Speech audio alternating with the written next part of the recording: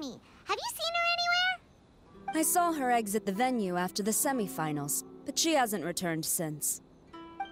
If you're looking for Her Excellency, I believe she's currently near the western shore of Rito. Goro! Good to see you! Hello, you two. Is there something the matter?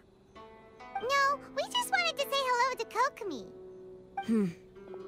Now that I think about it, her opponent in the finals will be a tough one to beat. Who are you rooting for, Sara? Up till now, the almighty Shogun had my full support. But now that she's been eliminated from the tournament, in truth, I don't really care. Paimon thought for sure you'd be rooting for Miko. I certainly would, in the past. But now that the islands of Narukami and Watatsumi are on amiable terms, we're all friends. Those are exactly Her Excellency's thoughts as well. The point of a game of cards between friends is to exchange skills and enjoy the game together. It's not about who wins or loses. She hopes that this spirit of friendly competition will define Inazuma going forward. A commendable attitude. Her opponent is skilled in the art of deception. Even if she appears to have worry written all over her face, don't fall for it. She's likely trying to lead you into a trap.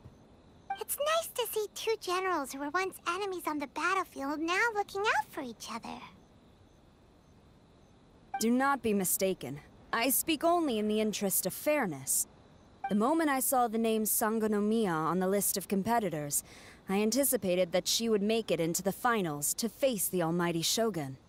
I've watched every one of her matches. She constantly adapts her strategy and excels at employing rare and unusual tactics. But after the almighty Shogun's loss, I'm afraid that Lady Guji may also have caught wind of Kokomi's strategies. Oh, so you want to make sure Kokomi's got intel on the other side too? Wow. Trust Sara to make sure everything is fair and above board. Thanks for your insights, General Kujo. I will be sure to pass them along to Her Excellency. Don't mention it. The match will be starting shortly. Please, let her know to get back to the venue soon. All right, then I'll get going.